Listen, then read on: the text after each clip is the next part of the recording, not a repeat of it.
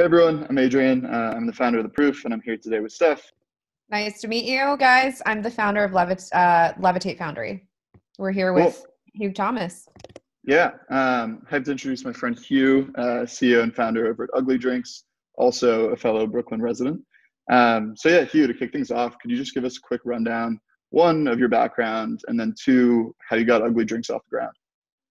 Yeah, I mean, nice to meet everybody. I'm Hugh. I'm the CEO, co-founder of Ugly. I am not from America, but I do live here. So I'm from the UK. Ugly looks like this. You may or may not have seen it. It's a flavored sparkling water business that was initially started in the UK, just over 4 years ago now, where we built the UK's first kind of flavored seltzer brand. There's no LaCroix or anything like that in the UK. Now in 5,000 stores there. Moved over here 2 years ago to launch the brand in the US. We're now in over 15,000 stores globally, and we've always been available direct to consumer on Amazon, in stores, and have a full omni-channel approach to trying to build a brand.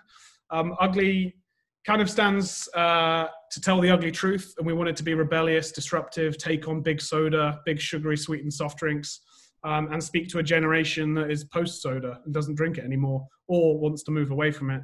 So we have a range of fruit flavors, and we've also been testing some of our more interesting flavors like cherry cola, Dr. Ugly, orange soda flavored seltzers on our direct-to-consumer platform over the last 12 months.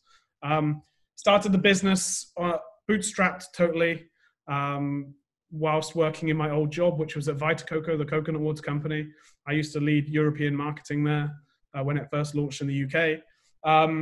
And I've slowly built the brand, meeting investors along the way, met some of our seed investors whilst we were doing demos in Whole Foods in London, and kind of have totally self-taught ourselves building this business. So it's not the result of a business school case study or something like that. Really excited to chat to you guys about it and happy to go into anything on it, really.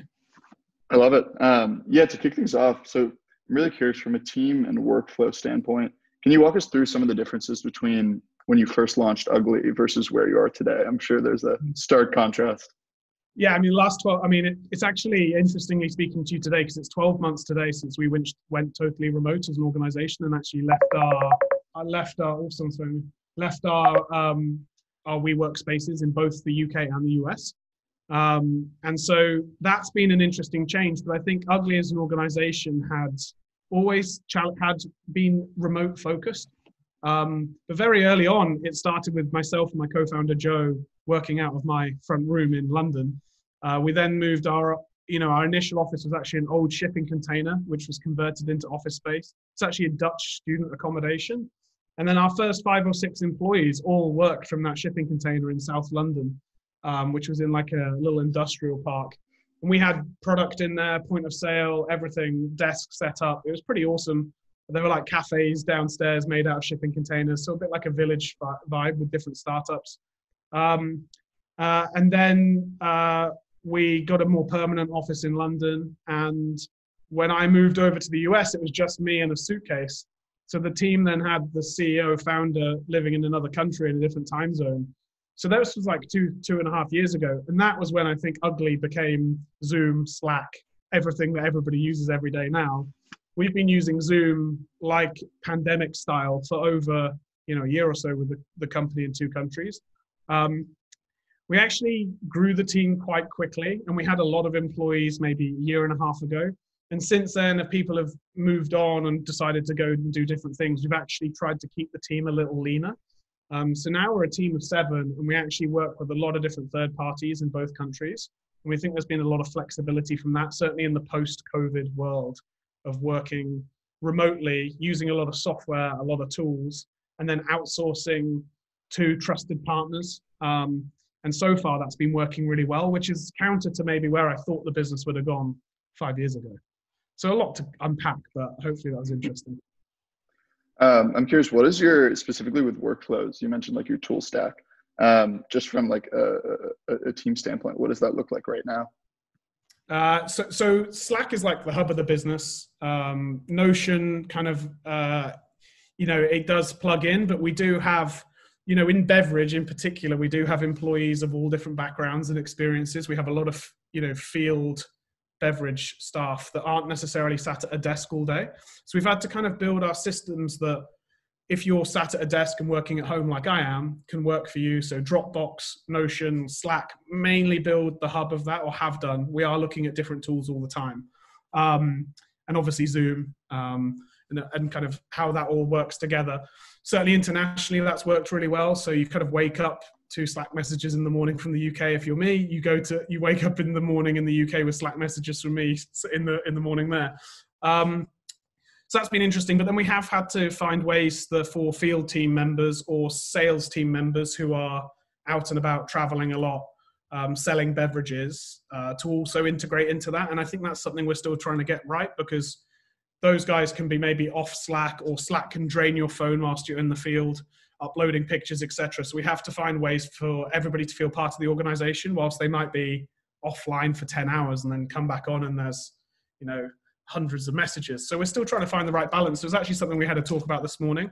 And I think what we're trying to introduce is like constant periods of refinement, and almost a process in itself of refining the processes, which is ironic. So there's a meeting now about processes going in, probably. It's for us to review next week how we go into what we hope is coming out of coronavirus and out of a pandemic situation, and what those processes now evolve to look like. So kind of in flux, I guess, is the answer. But Slack is kind of the hub of the energy now that we're not all together, certainly, which used to be the office. But like I say, being international early has meant that we've always had multiple hubs. That's awesome. I remember when Slack shut down for, 6 hours at the beginning of February? I think it shut down a lot of virtual offices. No, we didn't know what to do with ourselves. We were texting each other like, is it just me, or is it actually down? And then you go straight to Twitter, right, which gives you the answer the fastest. So right. Yeah, it was pretty scary, I think, for a lot of workplaces. It's a digital world now. Yeah. So I know one of your brand's key differentiators, not to mention, just the branding itself, but you guys have a very unique POV on, from other sparkling waters in the market. And I think your tone of voice, your marketing message, why is it called Ugly? Like, I've been following you guys for a while. So what's sort of the inspiration, thought process behind that strategy? And what was your intention?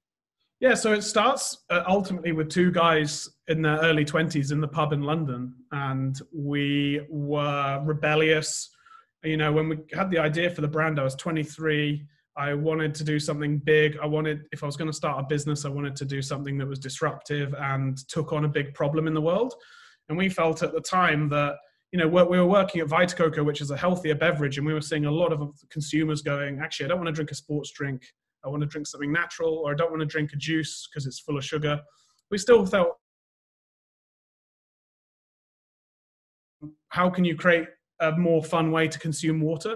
And the water brands in the UK at the time were from mountains or tropical islands, and the sustainability angle there wasn't quite there.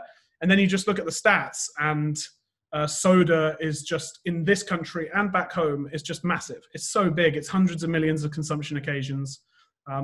I think roughly 60% of Americans and 60% of Brits are overweight. 30% of Brits and 30% Americans are obese. And really that's happened in the last 50 years. Those stats have changed. And it's driven by changes in things like addition of things like high fructose corn syrup and sugar. And particularly when you drink those in beverage, that affects your insulin, your pancreas, and weight gain massively. And you can see during coronavirus that I think 90% of fatalities are linked to obesity or being overweight. And so, there are real problems here, and the problem comes from the system and the products that we're eating and drinking, and the marketing. And the marketing, when you have sodas sponsoring the Soccer World Cup, the Olympics, with taglines that talk about happiness or talk about making people, have, really fun experiences and smiling, happy people in adverts. At the end of the day, if you've got 100 million pre-diabetics in America, you've got a real problem, and drinking sugar and drinking calories is an issue. So we recognized that quite early. And so we had that kind of frustration with an industry and like a big enemy, I guess, from a branding point of view to tackle. And then when we were developing the brand, it was actually at the time where previous president now in America had invented the phrase fake news and alternative facts. And it was around the time of that election And the book 1984 by George Orwell was trending again. And there's a line in there which is, "In a time of universal deceit, telling the truth is a revolutionary act." And there was something that, as young people, we felt like, you know, can you really trust what you're reading? Can you trust the news? What should I trust? Like, what, you know, what's correct anymore in that, like, that time when it was like everything's all over the place. We just felt, when you look at big food and drink, it's very similar. You turn around the pack, you can't read the ingredients. The marketing's telling you it's going to keep you awake all night and make you look like a bronze Adonis in the morning. It never happens. And so we just wanted to tell the truth as a revolution. And that's where we came to the idea of the ugly truth, and like really kind of just saying it as it is. No sugar, no BS. It's a, you know, it's a brand that just speaks for everyone. It's flavored sparkling water. Cut your soda, get rid of the calories.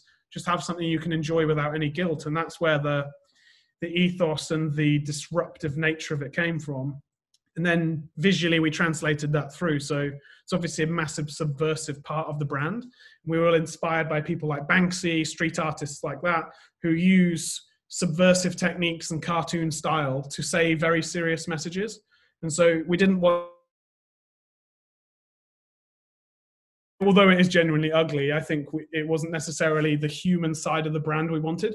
We wanted to use cartoon colors and soften a quite serious message so that we could broaden its mainstream appeal. So we use cartoon characters, we use bubble font, we use bright colors to tell a very subversive message that I don't think would be taken as seriously or as mainstream-wise from me being, you know, deliciously Hugh doing yoga with my signature on the can. No offense to those brands.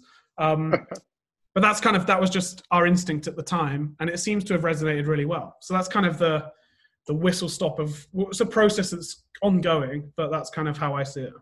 I love that you just said that. You're bearing to light the ugly truth, and that, what a great, I mean, I love that. That's a great story. And how has the branding do you feel over the years, how has that set you apart? I know you mentioned you started the company when you were 23, and it's been years since then. So how have you seen that sort of age with the times? Yeah, I think one of the really interesting things about it has been that we designed it to be kind of gender and background neutral. So that was a big thing for us early on, is that a lot of healthy products generally trend towards women and female consumption, because women are generally smarter when it comes to eating and drinking healthy, or at least pick it up first. And a lot of the branding kind of nudges in that direction. We wanted to create something that was very modern in the sense of being kind of like gender neutral, and for everyone, all backgrounds, you know, wherever you come from in the world, this is a product that speaks to you. And that was why we started this, you know, you can see each of the products has a character, each of the products has a tone of voice and an attitude, and we can continue to expand that as we add new characters to it. But you'll see there's not like a specific, you know, there's like characters of all backgrounds. We're bringing in different tone of voices. It's kind of like a gender neutral tone of voice. And that differentiates us in beverage, certainly in sugar-free and healthier beverage, certainly in the seltzer space as well. And so it opens up a whole new demographic that may not be drinking sparkling water, that could come, especially young men or male consumers in particular, who typically don't shop the sparkling water category. So that's been something I'm like, I think that brands should be for everyone anyway, or at least aspire to be.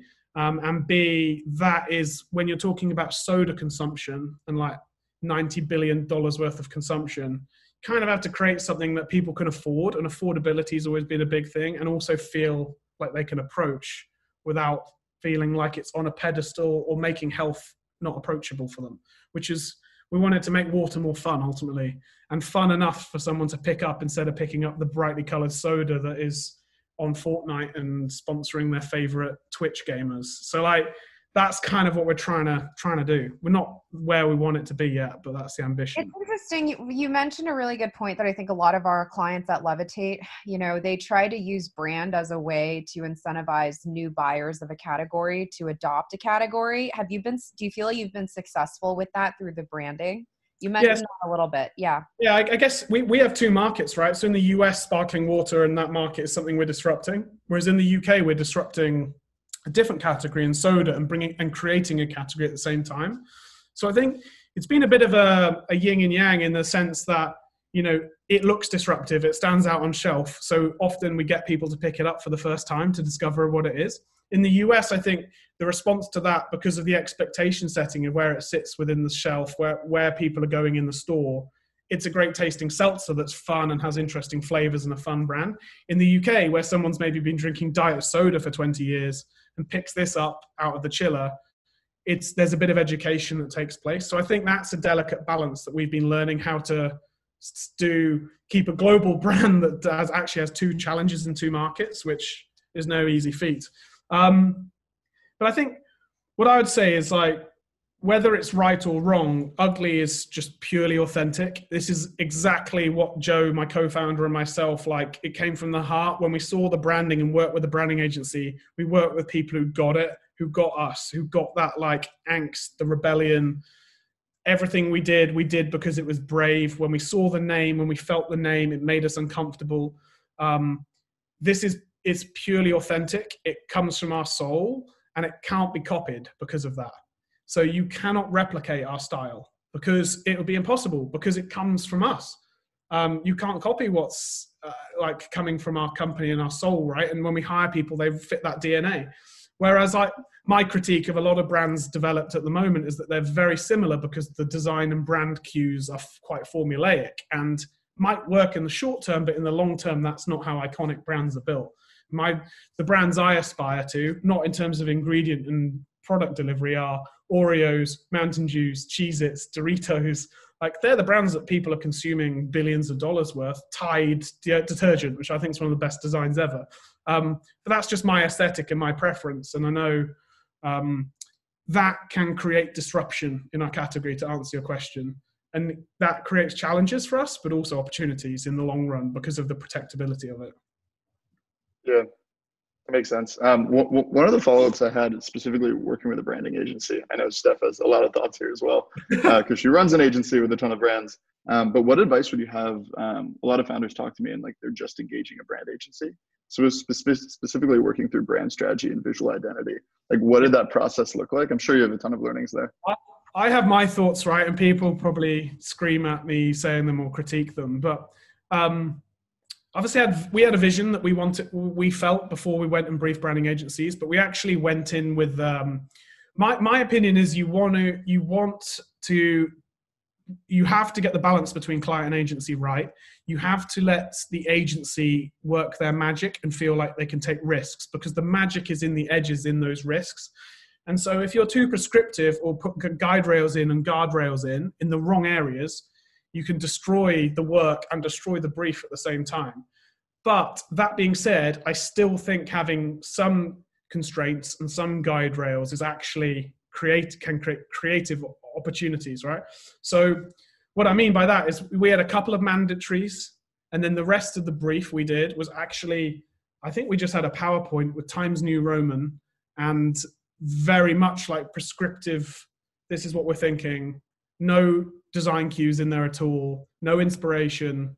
I don't think, maybe one page of but very much like, we want to see what you guys think. We want to see your interpretation of it. Here's 2 or 3 things that we must have. I think we had the name, and we had we wanted a big logo sideways, right? Or something like that, I think. But other than that, we were like, do what you want. And even that, stretch us.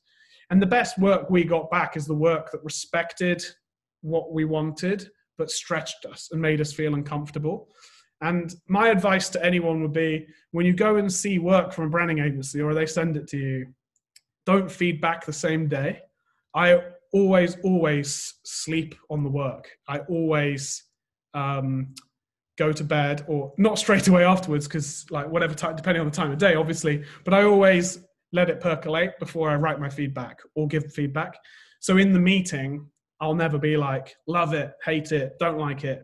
And I learned that early on, because you would begin to adjust to work and you begin to let it seep in, and then it changes your view of it. And I do think 24 hours can change the way you see work. I don't know what you think, Steph. I mean, you're the other side, but that as like client side, like in previous jobs and also starting my own brand, I love to be stretched and do brave stuff that's scary. And if you tell an agency that's what you want to do, then sometimes you're going to have to feel uncomfortable, and then you have to sit with the discomfort. And sometimes you still won't like it, but you at least got to give it a chance to settle in. And like, I sometimes think that clients can be too prescriptive on what they want and then be disappointed with the results. And that is not the client agency relationship that is, for me, most successful. I don't know what you think.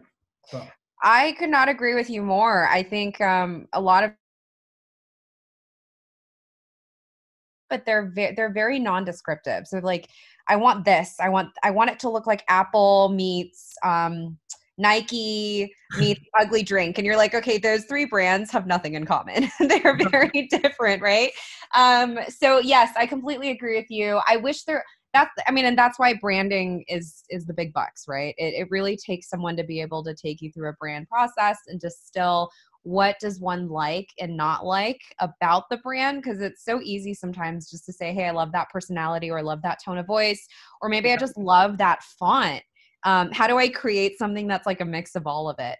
But going back to your brand, I think I really resonate with what you said earlier, which is like, this is your truth and this is your authenticity. And you just went with your heart. You and your co-founder at the age of 23 created a very sort of heart-centric, like you're very purposeful in what you did. And you wanted to basically create a brand that, bore the truth of the industry. And it feels like authentic brands today win because they are authentic and they have purpose. And I think there's something like intangible that you can't quantify. People feel that energy. They feel the love behind the brand. It's a great point, Steph. And the thing is that I was just thinking as you were speaking then, sorry to interrupt, but the brand isn't just the packaging, right? The brand isn't just the website. The brand is actually every employee we hire, and every phone call and every email they send and every text message they send and everything they say to somebody. So if you don't understand, Simon Sinek's Golden Circles, right? Start with why, read the book, watch the 10-minute TED clip, and then save yourself buying the book. I like the book as well, actually. Buy the book. But like, that's where we started from. The packaging was an outset. Imagine if it's concentric circles. We started in the middle. The can is like one of those concentric circles on the outside, alongside website, merchandise, point of sale. The can is one output of the brand. But like, we actually started right in the center. What do we stand for? Why does this exist? What's this all about? And therefore, who do we hire? How do we speak? What do our presentations look like? Everything communicates, right? Everything we do. We don't always get it right, but like, that's what I'm obsessed with. And so, you get a D2C delivery from Ugly. The box flaps have communication on, the inserts, the can, the outer case, the POS, the emails you get, the text message you get. We still haven't got every touch point right, but like, that's the philosophy, which, like you say, unless you get that to your core, you're going to spend a lot of money with a lot of agencies branding a lot of things, and to get it consistent, and certainly to get it consistent internationally, which is a whole different kettle of fish, like, is really difficult unless you're really clear on what that is. And for me now, like, I can't approve every piece of output for hire people that get it as well. And it's much easier to train people who get it inherently and share that shared DNA and values.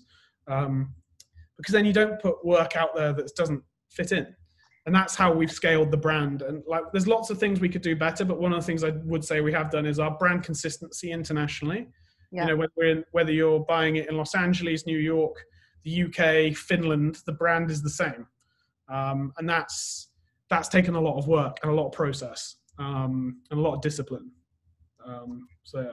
I mean, I could not agree more. I'm learning so much from you on this call too, and I resonate with everything you're saying, because even in terms of hiring your next employee, yes, it's about skill set and all those other, more hard and soft skills, but most importantly, it's about heart. And does your next employee match with your brand? Because whether you like it or not, they're a face of your brand too. Yeah.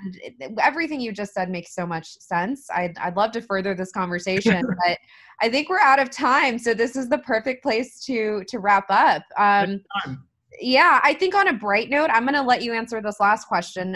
So can you share with us a little bit more about some of the big wins at Ugly over the last 6 months, and what do you have planned for the rest of 2021? Yes, we're launching our new soda-led flavors into the mainstream range over the coming months. So we actually last year launched some of those limited editions direct to consumer only. The best ones we're launching into the main range.